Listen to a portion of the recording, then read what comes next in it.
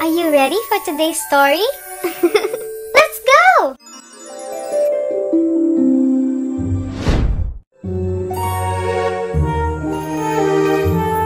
My bedtime stories.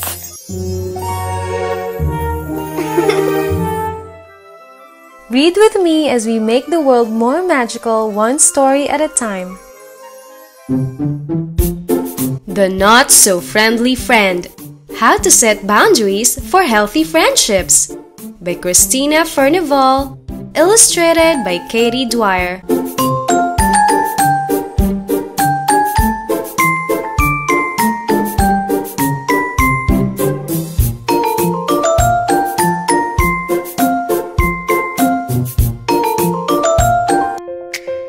There was once a girl who was new at her school. To make some good friends, she used the golden rule. She treated her classmates how she liked to be treated. She was helpful and loving, and her hugs were the sweetest. It was easy to like her. She was lovely and kind, a good problem solver who had a bright mind. She shared and took turns, was as fair as they come. She used words, not her body, to solve any problem. But try as she might, not everyone liked her. There was one other kid who found reason to fight her. At first, she tried harder to be this kid's friend. But this kid was not nice and teased her to no end. Unkind words and rude actions would make her heart frown. When they played together, she was left feeling down.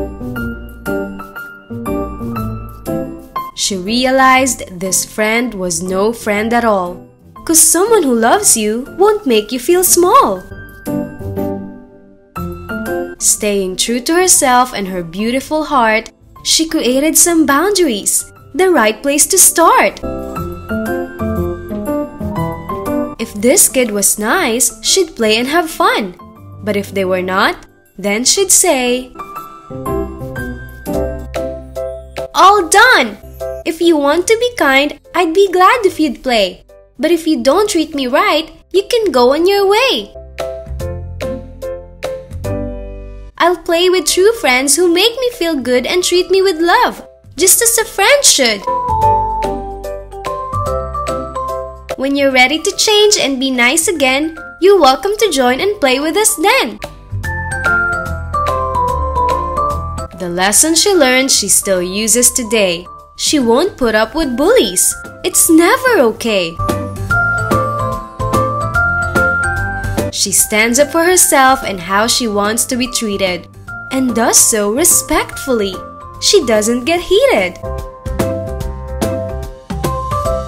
And if she needs help or doesn't know what to say, she asks a trusted adult to show her the way. With boundaries in place, healthy friendships can grow. You'll have fun and feel safe with your heart all aglow.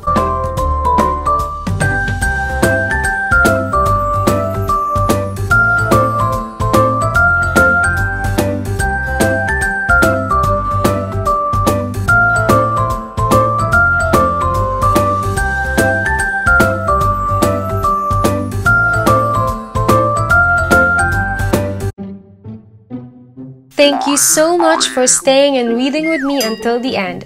Please give this a thumbs up if you enjoyed this and share it with your friends so we can all read along together. See you on our next one. Bye!